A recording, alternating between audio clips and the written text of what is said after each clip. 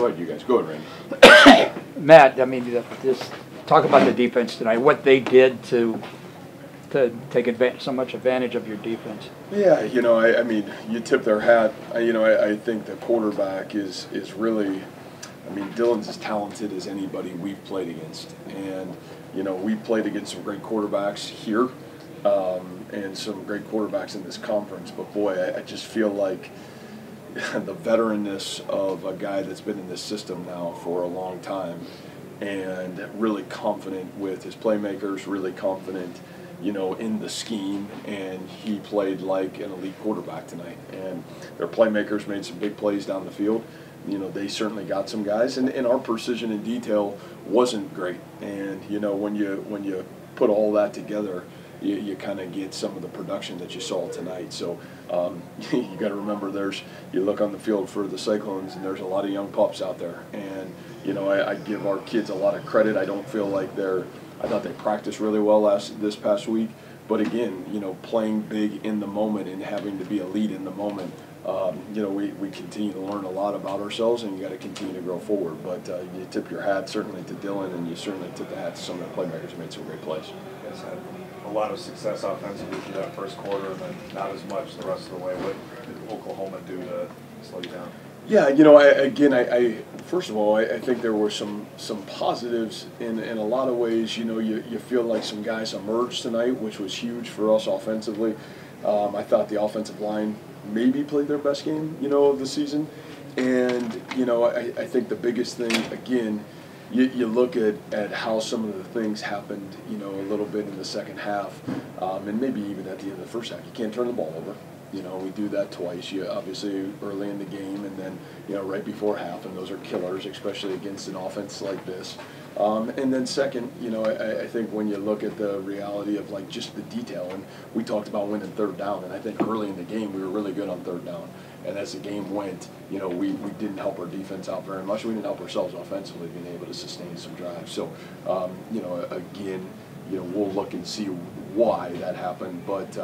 You know, again, some mixed reviews on that side of the ball, but I thought some really great things that we can grow on too along the way as well. What did you learn? I'm talking about the offensive side of the ball now. The run versus pass situation, pass versus run, however you want to say it, about both aspects of that today. Well, you know, like I said, you're growing up, and you know that doesn't happen like that. It happens, you know, one game at a time, one day at a time. And, you know, again, you saw Sama really kind of have some big opportunities. You saw Eli Sanders and Cartavius. And, you know, honestly, even Rocco had as the frustration of obviously the 2 picks can't happen. But, boy, there were some big-time plays and some critical moments too. And then you're talking, I know I've said this a million times, but it's a brand-new center. It's a brand-new left tackle. Man, you're playing with there's a freshman right guard, and you kind of see that group starting to really grow together. You got a freshman tight end, so there's a lot of youth across the board on this Iowa State team, and that's not an excuse, it's a reality. And the fact of the matter of it, we weren't as good as we needed to be tonight, but there was some great growth tonight as well. Is that the pass opening the run?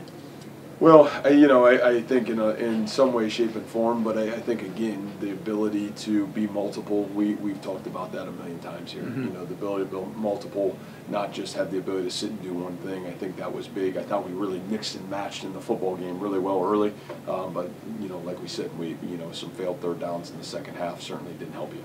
Coach, you guys allowed 3 or 4 plays of about 40 yards through the air. That's been a little bit of an issue for you guys throughout the season. Can you explain how you fix that moving forward? Yeah, you know, I don't per se know if it's a schematical issue as much as it is, man, you got to make a play on the ball issue. And, you know, I think a couple of those, at least tonight, you know, it was a 50-50 ball, and their guy had the ability to make the play. And so, you know, again, it's an area for us that we just got to continue to pound away at. I think that's that's football in general. You got to be able to make plays, you know, in the moment, and we didn't make enough of them in the moment tonight when we had the opportunity to do it. It seemed like there were fewer substitutions on the offensive line. I know Jake coming back in a few weeks maybe changed that. Do you like those 5 guys, what they're able to do? Yeah, you know, I at least it'll be interesting to watch the film, you know, before I just say it. But I feel like that group, it was in the best groove that I've seen that group in a long time. And, you know, again, a lot of improvement. That's as talented as a group as we played, really good veteran front. And so to be able to kind of go toe-to-toe with those guys at times tonight, you know, there were some positives certainly from that group for sure. Coach, I was wondering, you guys need to generate more pass rush to make things easier. Boy, we have to. I mean, you got to have the ability to affect the passer. We didn't. It was at times like 7-on-7 tonight watching. So we got to do a better job of it. We got to continue to find our answers. And again, you know, we've got guys that got the ability to do it, but we got to play better, and they got to be able to help that secondary out at times for sure. Coach, you touched on Oklahoma's defense. Could you talk a little bit more about where they are now versus maybe where you've seen them? Yeah, you know, I'll say this: Coach Venables, we know, is a great defensive football coach. I think again they had some good additions on the defensive front, you know, this year, and you know, across the board they're multiple, and they're going to make you work. And you know, so a lot of respect for what he does and certainly what they do schematically.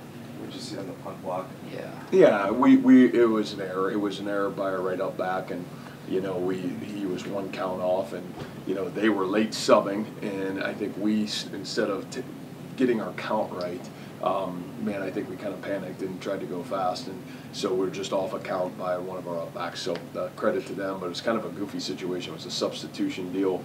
It was late. I wish we would have had a little bit more poise and got our count right. We didn't. What did you see from Rocco? Obviously opens the game with an interception. How did you see him adjust to the environment throughout the game?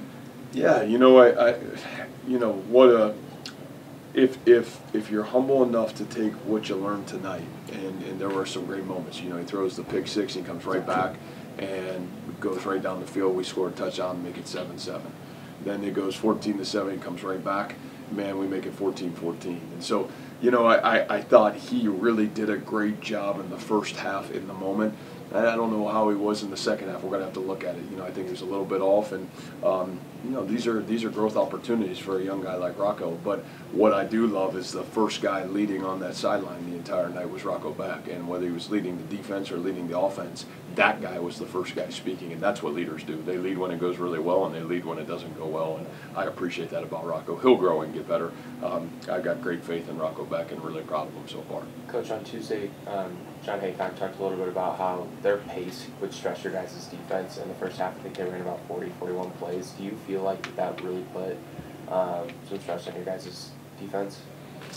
No, I think winning on first down stresses our defense, and we didn't do a very good job of that. You know, I mean, tempo is tempo and pace is pace, but like the reality of it is, you know, you got to be able to win on first down, and we didn't do a very good job. I don't know how many times tonight we got them into second and long. I think when you look at the videotape, when we did, you know, we had successful series as a defense, and when it was 2nd and 2, it's really hard to play good defense that way. So, you know, again, you know, going back to how do you play good defense, man, you got to do a great job on first down. We just didn't do a good enough job tonight. Anything further? Yeah, Matt, you heard him over the middle early in the game, short and long. Yeah. Was that something you saw and they just shorted up somehow, or? Yeah, you know, I think, you know, their adjustment in the second half was to bring more pressure, and they were able to do that. And part of that pressure was through the edges. And, you know, I thought their adjustment was really good. You know, I thought our inability at times to handle some of that, especially in the running game in the second half, you know, put us into some second and long situations. So, you know, just honestly the same thing I was talking about with our defense. I thought they did that well in the second half. They got us into some second and long situations, and we really did a great job in the first half getting ourselves into some second and short situations to be able to use the entire field. And we didn't do as good a job in the second half for sure. Thank you, Coach. Yeah, thank you guys. Thanks, guys.